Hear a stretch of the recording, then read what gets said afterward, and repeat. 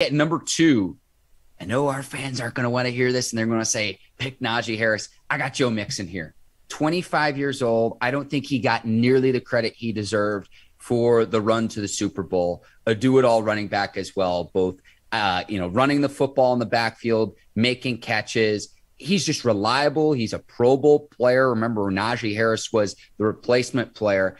I can't help but think of, okay, what would Najee do in Cincinnati's system if you were to role reverse them? But I like Joe Mixon a lot, and I don't think he's nearly talked about nearly enough in this league. And he is going to continue to reap the benefit of the attention that the star receivers that the Bengals, the attention that the receivers draw. I've got Joe Mixon at number 2. I could easily see this flipping with him and Najee Harris by season's end. But for the time being, 3 of the last 4 seasons, you're giving me like 1,200 yards or better rushing on the ground. Give me Joe Mixon at number 2. It's not going to be popular amongst our listeners and viewers, but that's who I got, and that's what I see. I'm going to take Najee. And it's A-B. It's an A+ with Joe Mixon. You can go A+, A- with Najee. So I really can't say you're wrong on this remark. I'm not going to disagree too much. The reason why I'm going to go with Najee is, who's my quarterback? So now you have a mobile quarterback in Joe Burrow. Okay, who is my receiver? You had the all-world Jamar Chase as receiver.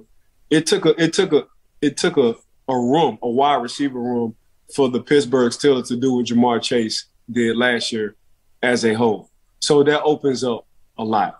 Okay, tight ends. You can wash the tight ends. Pittsburgh have a good tight end in Fairmont, and the Cincinnati Bengals has a good tight end as well. Okay, let's go offensive line.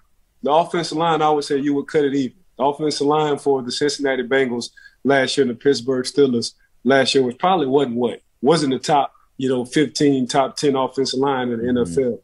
So, okay, how was the production of these running backs? Okay, you got a productive Najee Harris who we know the box was going to be full, meaning there was going to be 8 to 9 in the box.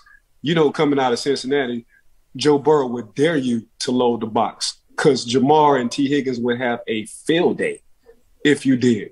So that's why I'm gonna go to slight nudge with Najee because he finished strong at the end of the season, Mark. And this is no disrespect to Mixon. Mixon is a dog. I like Mixon a lot. It's just he had more offensive weapons. The box wasn't loaded as much, and I like the way Najee finished the season off. I want to see what Najee can do with improved offensive line play. Young up front a year ago, still young, but they at least have some more game experience, which I think is very, very valuable. Only fumbled once all season long. That came in the playoff game, and he led the NFL in touches even as a rookie.